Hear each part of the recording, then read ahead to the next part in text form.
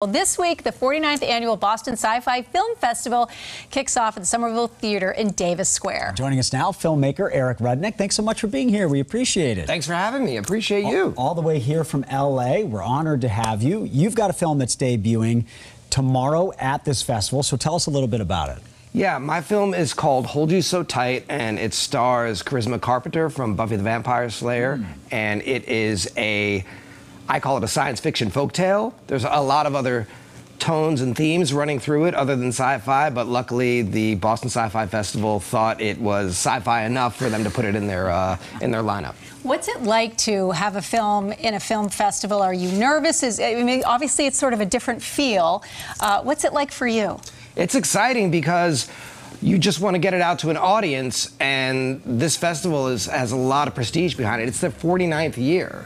So for them who look at sci-fi every year and say yes, no, and it's hard to pick films because not everybody can make it, and it's an honor, and it's kind of a, you did the right thing by making this and getting it out there. Did you get a little nervous the night before? You know, because it's tomorrow night it's going to debut. It is tomorrow night. I'm excited because I'm going to sit in an audience of people who I've never met before, and how they react is how an audience reacts. So I'm excited to hear how they, what if they laugh, are there gasps, all those fun things that you're going to hear, hopefully, when you're in the back of the theater watching people. Your film tackles artificial intelligence. Tell us a little bit about this. So I met a robot on the set of a show that I was producing. I produced reality TV for a long time, and I was working on a show, and there was a robot that was brought on, and I said, that robot's a movie star. And does nobody else see this? No, this robot is amazing.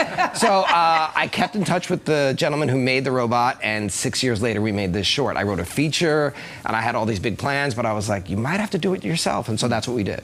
That's so. How did you get into this? How did you get into filmmaking? You're in reality TV. Sort of take us through how you did this. So I started out in New York as an actor, and then I became a playwright, and then the writing was going good, and then I sold a TV show and optioned another one. But making things, I made a web series, I've produced my own plays. Making things, to me, is the best. And so if you can make something and get other people to hop on board who are talented and have their own ideas, then you have a team of people who are creatively pushing their vision over the finish line. It's your thing. It's you're not following someone else's vision. It's your thing. Right, but it takes, exactly, just like you have a crew here, it takes my crew and cast to believe long enough so that we can get it done. Yeah, especially for the crew to deal with me. Yeah, it's a huge hurdle for most of us, but we get paid a lot of money. A chicken parm calzone might help. That's true. Hand out a few of those and make some friends. For anyone watching who might be interested in going to this festival and checking out your film tomorrow night, how do they do that? You can go on the website, which is bostonsci-fi.com. Some films you can get tickets there. Some films you can get tickets for in person. There's also a virtual element, and you're going to watch a block of films, and our film is the last film in that block. So every time you go to watch shorts, it's 7 or 8 of them, but you're done in 2 hours, and you've seen all these different films. So it's a really efficient way to get a lot of sci-fi into your bloodstream. And real quick before we go, any advice for people who want to be like you? I mean, you've done it all. What's your advice for someone to get into the business of making films? Get started. There's no time to do it or not do it. Everything is against you all the time.